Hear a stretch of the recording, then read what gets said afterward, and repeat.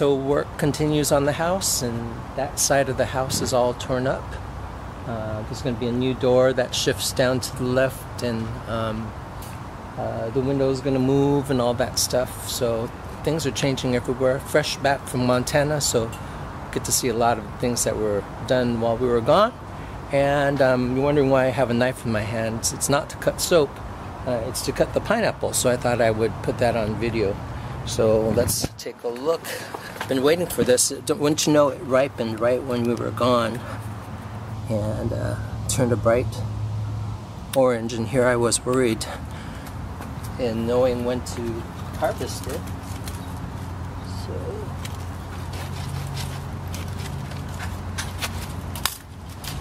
it just really snapped off. Oh, and it smells good too. Whoa. So there's the pineapple. Pretty nice size. I had to wait for 2 years for it. Boy, it smells good. So I'm going to wash this off, cool it off, and cut it Hawaiian style. And I'll do that on video as well. So stay tuned. Hi everyone, it's Clyde at Vibrant Soap. And you know I'm in the middle of this big remodel of the house. 4 out of 5 of the rooms are completely torn up. And the back of the house is torn up too, to make way for a new deck. And it could be a complete chaotic time in your mind. It's a chaotic time in the actual property, but it's not chaotic up here because I found ways to kind of distract myself and just to be amused by the whole process of tearing down and rebuilding. So I'm going to show you today another way that I'm distracting myself. Went to, of course, Montana, and I'll show you some of my videos and photos from Montana too. That was a week while the workers were working on the house, so that was good. We didn't have to be in the dust and noise. And in the meantime, I'll show you this picture, what I did with this pineapple top, and actually learned how to do this on YouTube as well. So I cut off the top of this pineapple and I stuck it in some water in the kitchen. I'm not going to show you how to do that because you can look it up on YouTube. So anyway, I planted this 2 years ago, and from what I read, it takes about 2 years to produce fruit. So I've enjoyed watching this thing and wondered, when do I pick it? I've never picked a pineapple before. They said to wait until it turns color. And I looked at it every day and I only saw maybe a slightest bit of orange. And when we came back from the trip, this is what I found. Took pictures of it on the tree, and then I picked it. And the reason why it's this bright orange, so I've learned, is because the commercial pineapple companies have to pick it when it's a bit green so it'll survive shipping and all that. But the best way to enjoy a pineapple, I heard, was to pick it when it's ripe. You know, it's just like tomatoes. So my parents were born and raised in Hawaii, and my uncles and parents taught me how to quote-unquote properly cut a pineapple. As you know, they have all these little eyes that they say can itch in your mouth. So there's a way to take care of that without removing so much of the flesh, so you have more to enjoy. So that's what I'm going to share with you today. Then I'll get back to some of the things going around this remodel. Notice that that's the only part of our sink that remains right now, so I'm just doing the best I can with this little sink, but this smells incredible. And I'm going to cut off the top and put it in the refrigerator and cut it Hawaiian style, the way my aunts and uncles and mom and dad showed me how to cut a pineapple to maximize the flesh that you eat. So I'll get back to you on that. So look at this beautiful top to this pineapple also. It's beautiful like that because it didn't have to survive shipping. It didn't get crunched up. I bent it right here when I put it in the refrigerator. I put it in the refrigerator to thicken the juice a little bit so I don't lose as much of it when I cut it. And the first thing I'm going to do, hope you can see that, is cut the top.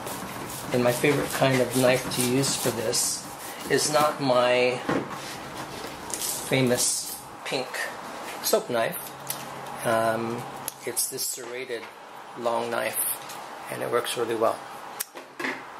The other thing I'll tell you, although you can look on Facebook, is you can just twist the flesh off of this. I should have done that first. And it breaks off so cleanly when you want to start a new plant. You can plant that. I would tear off some of these leaves also to make a little bit of a stem. And I will be planting this also. It's a great start to a plant. Also look for the little growing parts in the middle, because that's where the new growth comes from. And I hear some companies, to protect their hybrids, will tear out the middle so you can't start a new plant, so that they're the only ones that can provide it. Then I'll turn the pineapple around and cut off the stalk end, like so. I've got everything ready. I've got my plastic bags to store it in, since my containers for storage are all packed away. I can't even find them. So what I want to do is cut off just a little bit all the way down. And sometimes I don't cut much of anything at all because I don't want to waste any of the fruit. So I could cut a little bit more of that. Notice there's still some of this rind around there, but I did want to expose the eyes. And sometimes you can find pineapple seeds. And I should too, because I know the bees were really active when it was in flower. So I'm doing a little curved action around the pineapple, not just flat down. Commercial processors just have a nice cylinder, but that cuts out a lot of the meat.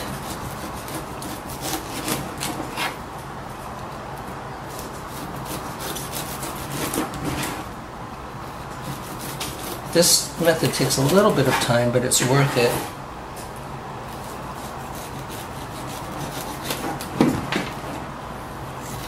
Okay, and then I might clean up the corners a little bit. The next thing you're going to do is do some diagonal cuts to take out the eyes and get the same effect by not even going completely on the diagonal, just where you see the eyes, and that way you save more fruit.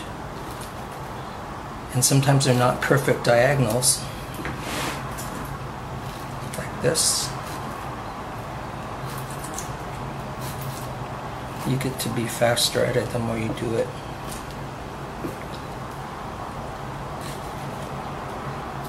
So you think that I'm taking out chunks of meat here, but remember, you're saving everything around this, so you end up having more flesh to eat. And boy, this smells good. I can't wait to taste it. First pineapple I've actually grown all the way to having fruit. So on this side you can see that I cut a little bit more into the fruits. There's not as much eye to cut out here, so I'm not going to even make a diagonal. This also makes a really nice presentation at the table, even when you cut it into spears.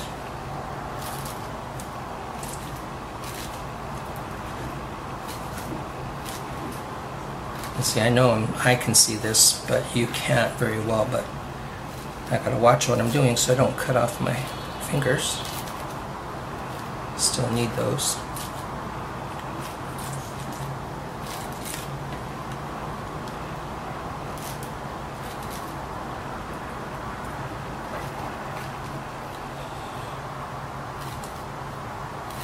I can tell it's nice and ripe too because it's really juicy.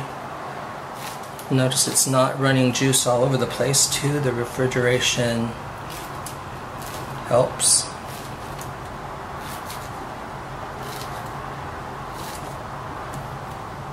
Okay, I'm almost done.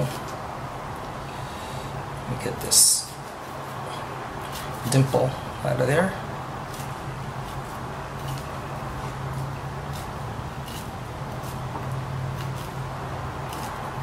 Okay, that's all done. That didn't take long at all. That was all real time. So notice I've got this little spiral going on there. And the next thing I do is I slice it right through the core. Now, some people really like that tough core, but I don't. So the best way to get that core out of there, and it's not a really thick core,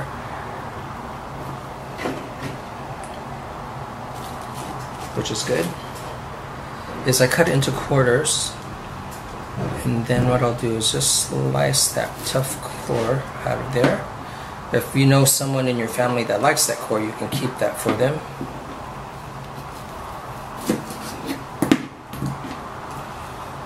Do the same here.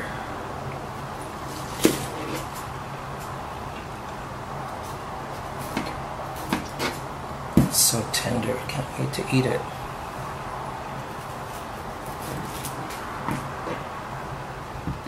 Okay, so I'm just gonna plate what I'm not cutting. I don't have a big cutting board right now because of the remodel, everything's packed up. So here's a spear. Nice, and see, for presentation it looks pretty good. And you can also cut them in more like a smaller serving size. I'll put that on the plate and show those to you later. If you hear any noise, that's my construction crew starting to come in.